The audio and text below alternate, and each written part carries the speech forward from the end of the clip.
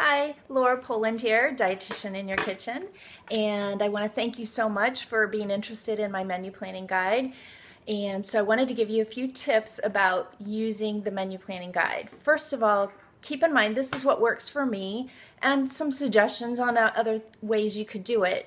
And so what you need to do is find a way that the meal planning guide works for you.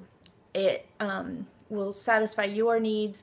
It'll help you. The goal is that whatever is helping you plan your menus ahead of time and get through it and save you time, right? So I thought I'd share with you, this is my system. Like I said, it's very low tech. This is my dry erase board, and these are my meal plans. Now you'll notice I have only planned for dinner.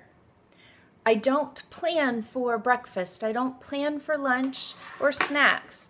And I do include those in my grocery list when I'm making my grocery list. I make sure that I have the staples on hand to have breakfast, lunch, and snacks.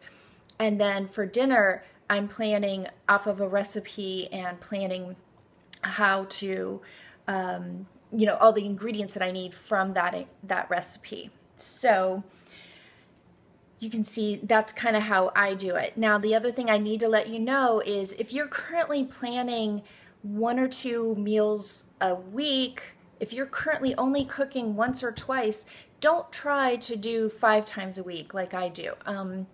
And so if you noticed on my whiteboard and on my menus, I have a couple nights where I do plan leftovers. So I'll make extra, and so that we can have like a leftover night. And things that I do also is I understand that there's a little wiggle room in my meal planning. So if I've planned, for example, this week my mom has invited me over. She needs our help in her house, and so we're going to go over there. She's going to make us dinner, but she isn't sure if she's going to have what she needs for us to help her until if it's going to be Tuesday or Wednesday. So I actually planned my meals this week knowing that I might have to switch up a couple days, and that's okay.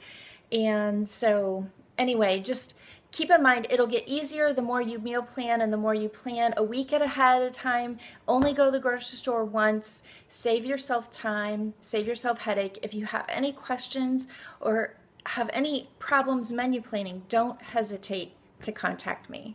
Thanks so much. I'm your dietitian in your kitchen.